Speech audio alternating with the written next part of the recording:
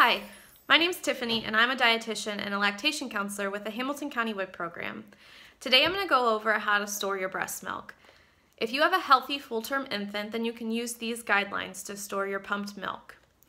It's pretty easy to remember. One of the ways that I like to say is to follow the rule of 4. So if you've pumped your milk and you've placed it in a bottle, put that bottle on the table, you can leave it in the room for up to 4 hours as long as that room is 77 degrees or colder.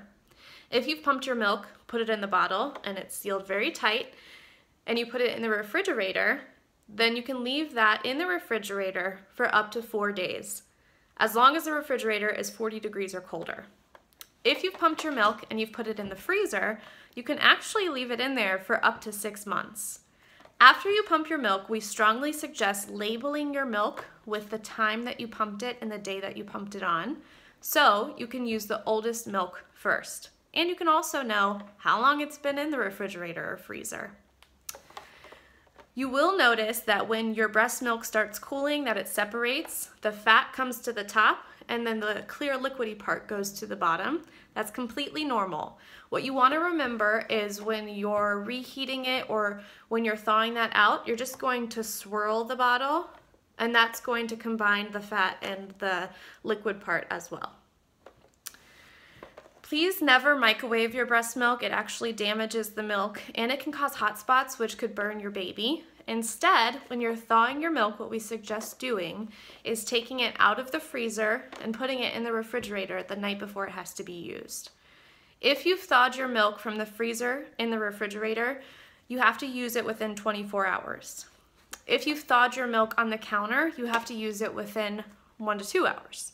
So that's why we suggest doing it in the refrigerator. You have a little bit longer time to use it. If it's an emergency, what I suggest doing is running this bottle under hot water and kind of swirling it just like this. That will cool it or rewarm it quickly, and it'll thaw out.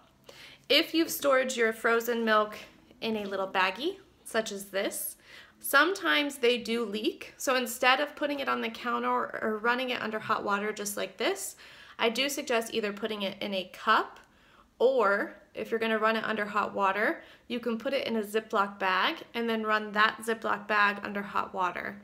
So if it does spring a leak, you're going to save all of that hard-earned breast milk. They also make these little ice trays, which can be very, very nice when you first start using bottles.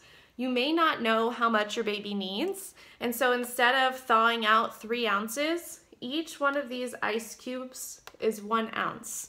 So you could thaw out 1, and if you need another one, you could thaw another one.